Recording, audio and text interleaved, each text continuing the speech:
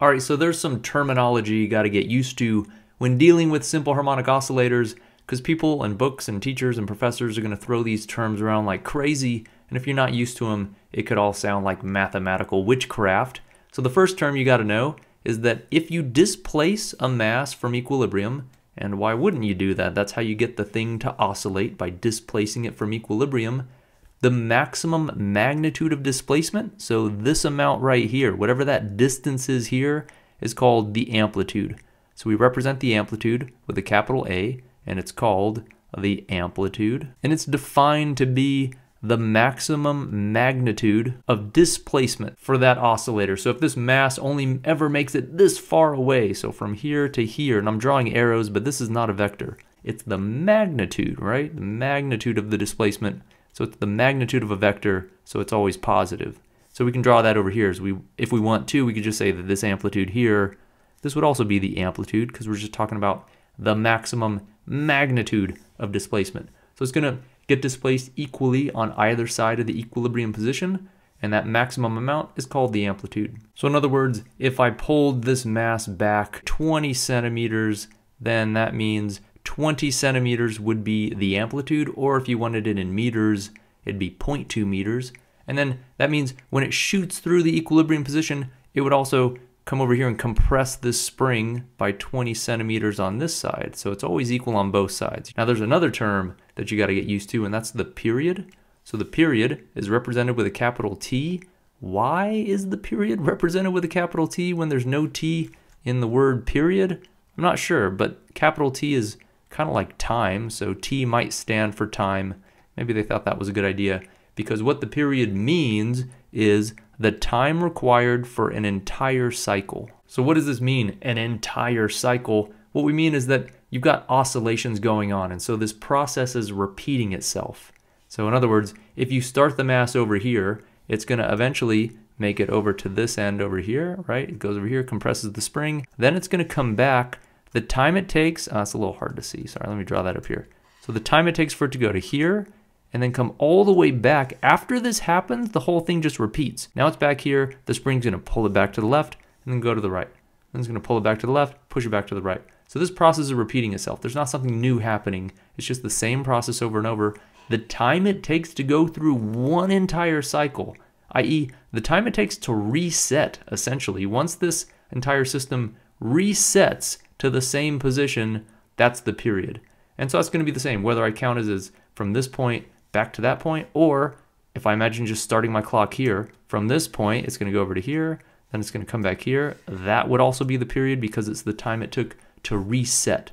So the time it takes for this process to reset is what we call the period. It'll be given in seconds, and so for the sake of making this a little less abstract, let's say, for example, the period of this mass on a spring was 6 seconds.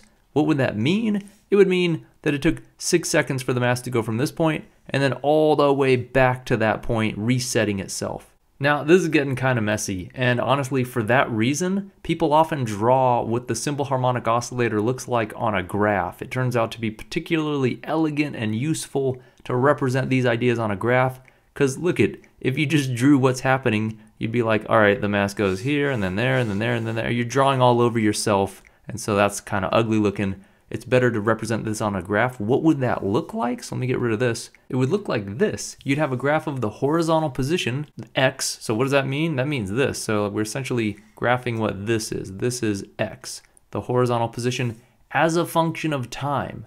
Now already you might be upset. You might be like, wait a minute, why did we stick the horizontal position on the vertical axis? Isn't that a dumb thing to do? Well, perhaps, but long ago, physicists decided, you know what? Time, if time's involved, we're sticking that bad boy on the horizontal axis. This is just designated. This is just by default gonna go on the horizontal axis. So if you have anything else you want to graph with it, that's gotta go on the vertical axis. And so unfortunately, we're gonna be graphing horizontal position on this vertical axis. What that means is that this equilibrium position, remember, this is the point where the net force, the restoring force, that net restoring force is 0. The only force on this mass in this case is the spring force, which is given by Hooke's law. And that means this equilibrium position is going to be the point where x equals 0. If I want my force to be 0, I better have x equals 0. So this equilibrium position right here, this this line right here, let me give it a special color. This equilibrium position is essentially just this x equals 0 line, right? These two lines are representing the same thing. They represent x equals 0. And then if I go this way, if I pull this mass to the right, I'm essentially going up on this graph because I'm going toward positive horizontal positions. And if I go to the left, if I push this mass to the left, I'm essentially going down toward negative horizontal positions on this graph. So hopefully that doesn't freak you out too bad. Let me show you what this looks like. If we do displace this mass, let's say we pull it to the right, so like we had over here, right? We have this mass, we pull it to the right, and if we start at 20 centimeters from the equilibrium position and let go, what is that going to look like on this graph? Well, it started to the right. So if it starts to the right, I'm going to start way over here. At this point is my initial position. That means I'm going to start up here.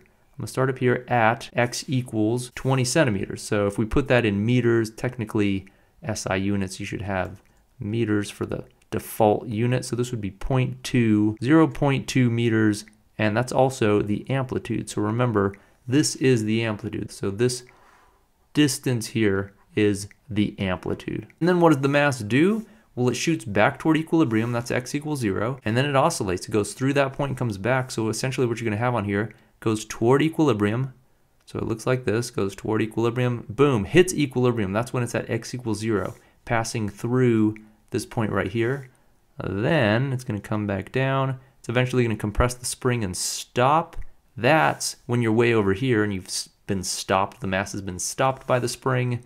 Then it's going to come back up, and this process is going to repeat. It's going to go back through the equilibrium position and come back up, which by up means over here back to this initial point.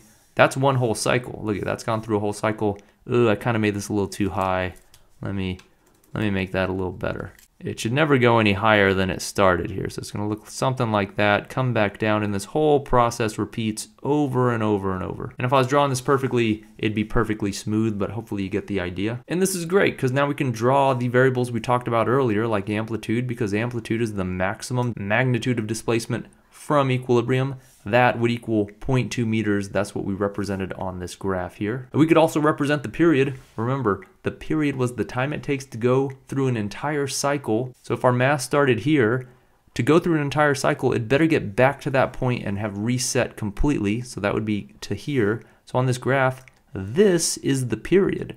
So the time it took to do that is one whole period. That would be the period t, which, if we recall what we said earlier, we said that the period was 6 seconds.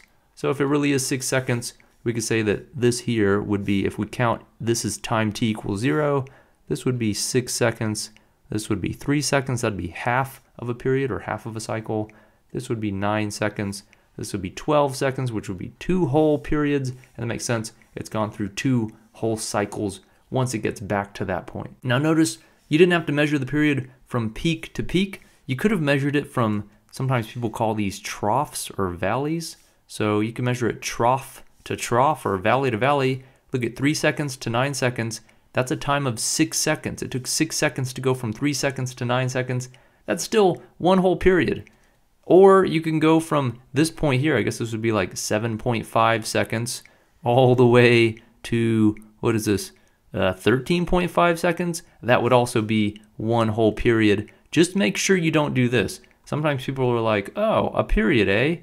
Repeat a whole cycle, eh? All right, I'm going to go from this equilibrium position back to that equilibrium position. But that's not a whole cycle. Look at this point, the mass was going that way.